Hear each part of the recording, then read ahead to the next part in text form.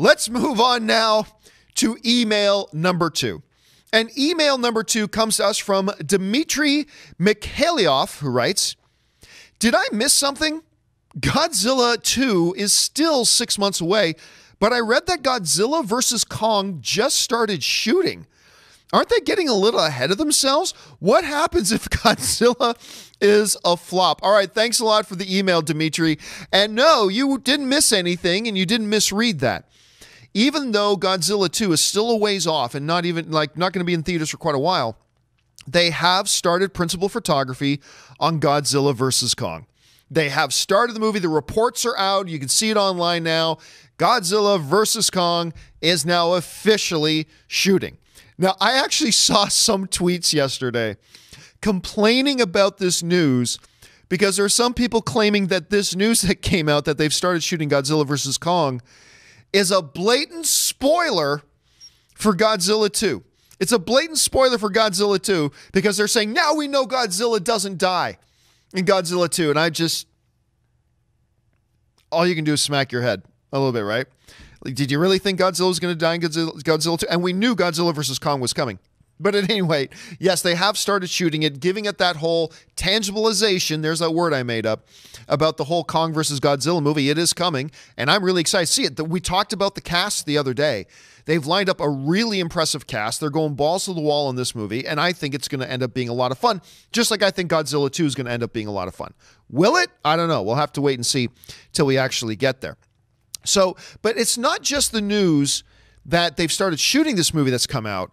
The news has actually come out that they've actually got a synopsis for this movie right now. There's a synopsis. They put out an official story synopsis for Godzilla vs. Kong, and here's what it is.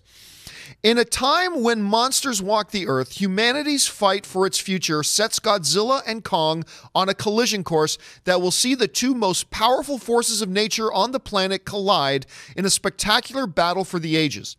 As Monarch, that's the human organization in these movies, as Monarch embarks on a perilous mission into uncharted terrain and unearths clues to the Titans' origins, a human conspiracy threatens to wipe the creatures, both good and bad, from the face of the earth forever. So, what it seems like when we read this synopsis is like we're getting a little bit of a Batman versus Superman thing. These two colossal Titan heroes, they're going to do battle, but ultimately at the end, they're going to have their version of Doomsday, and they're going to have to come together and fight together to save the future for the human race. I mean, that's clearly what's coming on here, right? We are clearly getting a scenario here where we're going to have these monsters. They're fighting because of some misunderstanding. Godzilla's going to find out that Kong's mother's name is also Martha. Then some other giant monster is going to show up that threatens the whole world. We'll call it Doomsday 2. And Kong and Godzilla are going to look at each other, give each other the bro high five, and then they're going to go and fight the big monster together, right? I mean, that's what's going to happen. And you know what? It's really formulaic, and I don't care. I like it. Yes, as I'm saying it, it sounds ridiculous. As I'm saying it, absolutely sounds incredibly formulaic. No doubt, I'm not going to deny that even for a single second. But you know what? I'm eating that formula up. I'm eating it up. I want to see Godzilla and Kong have that moment after they're bloodied and bruised from fighting each other. Look at the new threat. Look at each other and go, bro, we got this. Give each other the monster fist bump, run off, and take out the new monster. Maybe it'll be Doomsday as well. Because I believe this is a Warner Brothers film, right? So they got the rights to Doomsday. That's right. Doomsday comes back. There you go. I've written your movie for you. So yeah, formulaic?